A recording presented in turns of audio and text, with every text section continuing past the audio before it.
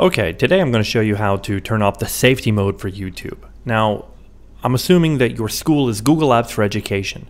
If you're an individual person trying to figure out how to turn off the safety mode, it's a little differently. But if you're Google Apps for Education, it has to be turned off by your Google Apps administrator, which I am at my school.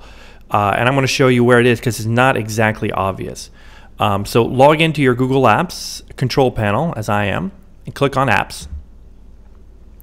Here you're going to have Google Apps, additional Google services, and marketplace apps. We want additional Google services. And if you scroll down, it's going to be right here. Actually, you don't need to scroll anywhere. It's going to be Chrome management. That's what you want. So I'm going to go ahead and click that.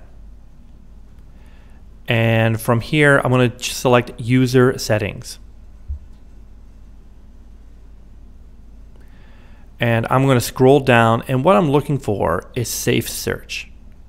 And it's down, it's past, so we got safe browsing here, but that's not what we want. Let me turn off from that. I'm going to keep going past network, past startup, and here I am in content. And there's safe search right there, the very first one. Now, by default, it's probably always use safe search for Google Web search. And just change that to do not enforce.